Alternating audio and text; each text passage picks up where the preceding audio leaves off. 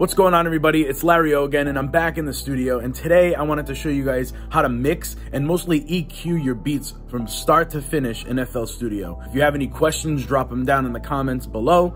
Make sure you like, subscribe, turn the post notifications on if you get me. So I'm gonna start by playing a little bit of this beat for you guys, and you can hear like the raw, unmixed sound. Really just a couple of leveling things here that I've done, not much at all.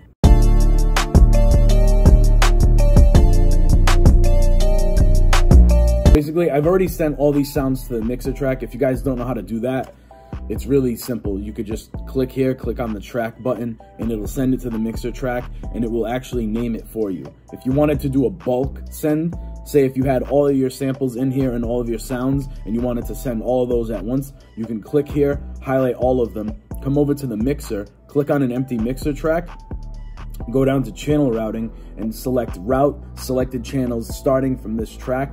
That's gonna drop all of your sounds in all at once, and it's gonna name them for you. And then you can organize it from there. Now we're gonna dive into this main synth. Start by adding an EQ, parametric EQ2. Also, I'm gonna try to do this with only stock plugins.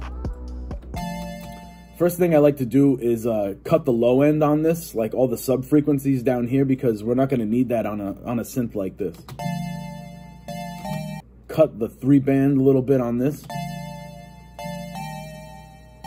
because that's around where the kick drum is going to hit. We can give this side a little bit of a boost. We can cut this frequency.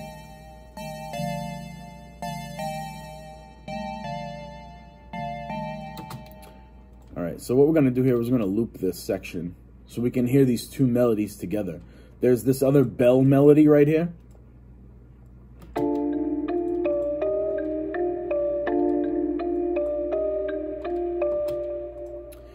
We can play these two sounds together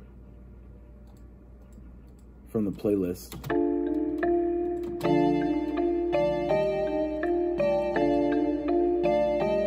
So it depends what you want to really shine in your mix. I'm thinking here that I want to cut a little bit of the high end on those chords and let the highs peek through on that other bell sound.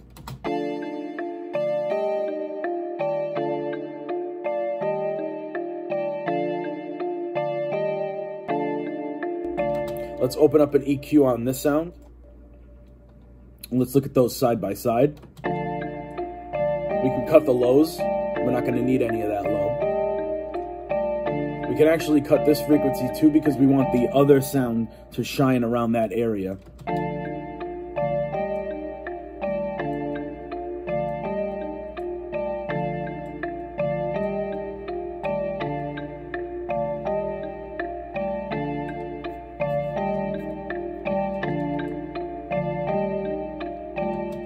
That's not a bad start. Also, what I like to do with melodies, with synth melodies, is give them a little bit of stereo separation from the mixer. You can use a stereo enhancer plugin, but I don't like to go too overboard with that because it'll make almost too much space and you won't be able to hear it on mono systems as much. Do stereo separation on the bottom of this mixer right here. You can use this little knob. If you go to the left, it separates the stereo. If you go to the right, it makes it more mono. So on a lot of these melodies, these brighter melodies, I like to give them a little bit of a stereo spread.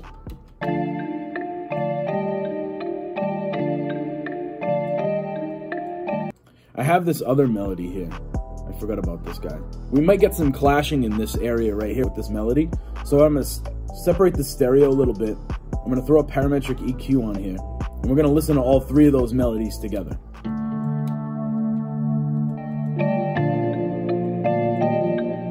So on this one, I'm thinking we're going to use a lot of mid-lows. So I'm going to cut the lows, sub-frequencies, because we're going to save that space for the 808 and the kick drum. I'm also going to cut the highs and the high mids on this one. I'm thinking I want to keep the mids and the mid-lows in this.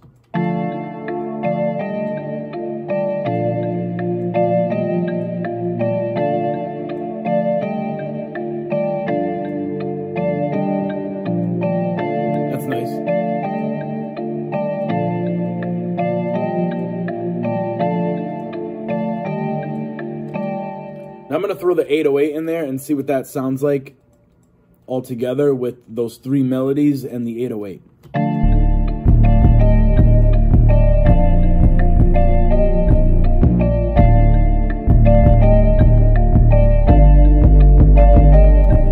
not bad right out the gate, but let's throw an EQ on the 808.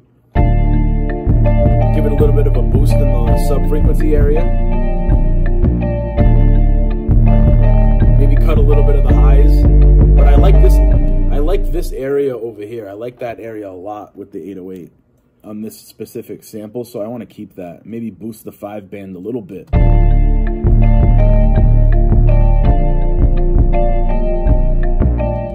Also, I'm going to go into the mixer, and on this 808, I'm going to make this completely mono. Because with kicks and 808s and most of your drums, you're going to want them hitting straight up the middle. And this is really just creating space. Mixing is all about creating space and making sure every little instrument has their own space in the mix, which is why we're cutting low frequencies on sounds that will not really have to shine in that frequency range. Making the kicks and 808s completely mono is something that I do a lot. Every once in a while, I'll leave the stereo on them, but like if it's a real cluttered mix where there's a lot of stuff going on, I will make those 808s straight up the middle and make them mono along with the kick drum too. Let's hear the kick with the 808. We're going to do some side chaining and EQ on the kick. I'm also going to make the kick drum mono right now.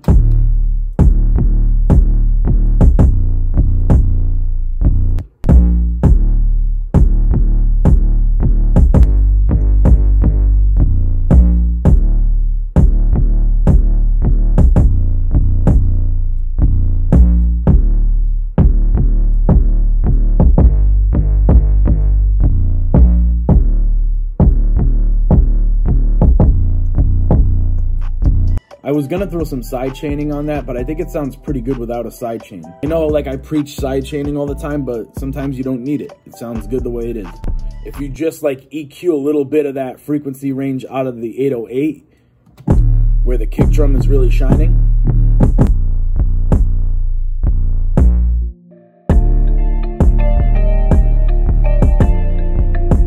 The hi-hat, we'll go to that.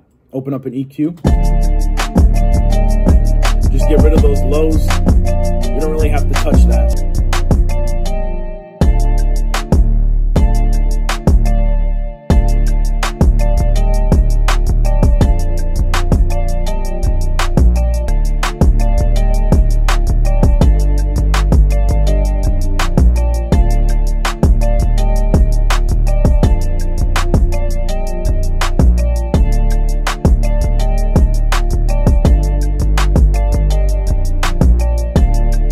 So now I'm just gonna do some leveling. We just need a little bit of leveling. Like I said, if you have good samples and you have good sounds, you really don't need to overdo the plugins.